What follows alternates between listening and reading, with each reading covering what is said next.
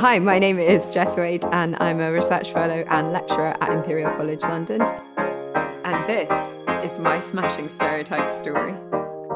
I think one of the things that I didn't appreciate when I was little is how many extraordinary places you can go to with science. Sometimes we have to do experiments and they could be in the lab at Imperial, they could be in Oxford, they could be in California, it could be in Korea. So you get to travel hugely internationally, just be able to be able to do your science, to use new microscopes, to use synchrotrons, to use extraordinary facilities, but also to present your science. So some conferences take place in Hawaii, some conferences take place in Japan, sometimes you've got to travel Europe to do it.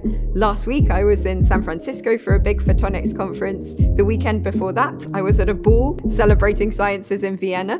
So you get to go to so many cool places all around the world with science and engineering, and I think that makes it an extraordinary job to work in. A few years ago, I was lucky enough to be named a L'Oreal UNESCO for Women in Science programme. Their flexible support for women scientists comes at a really important time of our careers. It gives you the confidence to kind of set up your own lab and also recruit your first people to join your team. They also have an incredible programme for young people. I think one of the biggest challenges about getting young people enthusiastic about science is that in school we just don't teach it in the way that it's done in the real world. At the moment in high schools, subjects are really discrete and separate from one another, whereas what we really should be doing is teaching people that physics is related to maths, which is related to economics, which is related to history, which is related to what they're doing in philosophy or thinking about in drama. Science needs all of those different skills to come together to make breakthroughs faster and discoveries possible.